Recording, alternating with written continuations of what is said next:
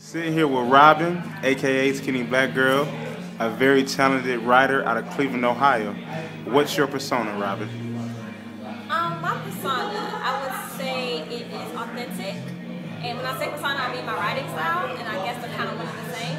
But yeah, it's authentic. Like, I'm very honest, sometimes to a fault. But it's authentic. I would say that it's quirky because I'm weird, and I'm not afraid to show that I'm weird when I write.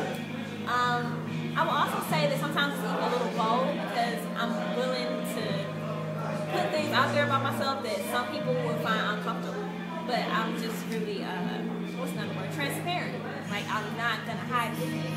I say what I say. I give you pieces of my life. And, you know, it's up to people to interpret how they wish. But, yeah. So I guess those are the ways I would describe my persona. So usually when I profile people, I ask them about their sneaker or their shoe choice. But we're going to change it up a little bit differently this time. So in the past, or, you know, as of now, if you got pieces that you have wrote, what are your top 3 pieces, and kind of elaborate on why they're your pieces? Okay, I am a Libra, which means I'm notoriously indecisive. So as I wrestled with this question, I just told myself I was going to just give you the first 3 that came to mind when the camera was on. So I would say that one of them is a fiction piece that I recently wrote for school. And it's called Grammar Lesson, and it's about a black girl who, and she's a little bit like me in that she is very smart, but she goes like neighborhood public school. And she gets into it on her first day of high school with this girl because this girl thinks that because she talks properly, that she talks white. And so what ends up happening is that this girl who's very mild-mannered and very smart, like, she gets in this fight. And she ends up kicking shit in the face of the English. And yeah, so that's one of them. Another is, it's a blog post I wrote in 2007. And it's called, I want to say it was called Real Talk. And it was based on a song that I heard by Little Brother, and it poses this theory that a woman's life is love and a man's love is life.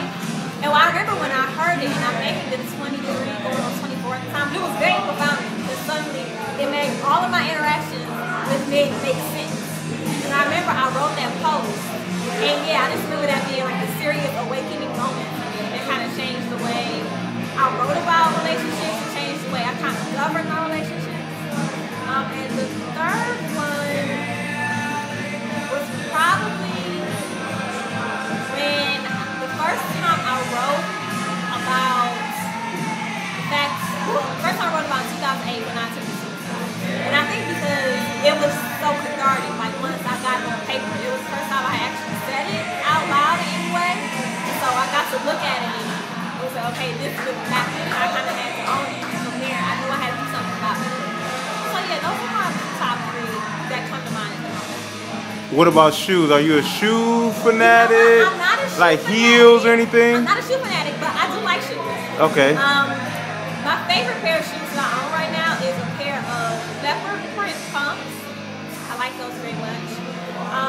Also, the type of shoe that I will wear most frequently is a peep toe pump, which is, it looks like a regular pump, and it's not quite a sandal, but it's only like maybe the first 2 toes that are showing. I think it's the most classic, most beautiful, like, it's just the most perfect shoe. You can wear it in the season, so I have a lot of those. And then in the winter, it's cold, I like to be comfortable, I live on my huts. Okay, nicely put.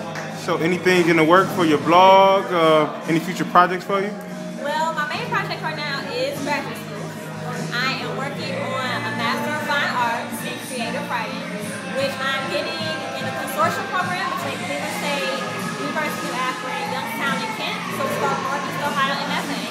I started this semester. I'm going part-time, so it's a long-term goal. And then also, I still post on my blog, www.theskinnyBlackGirl.com.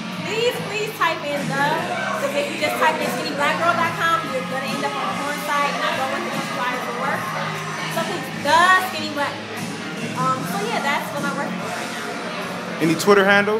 Oh, my Twitter handle, that is Skinny Black Girl. So there's no the there. So at Skinny Black Girl. That's correct. Okay.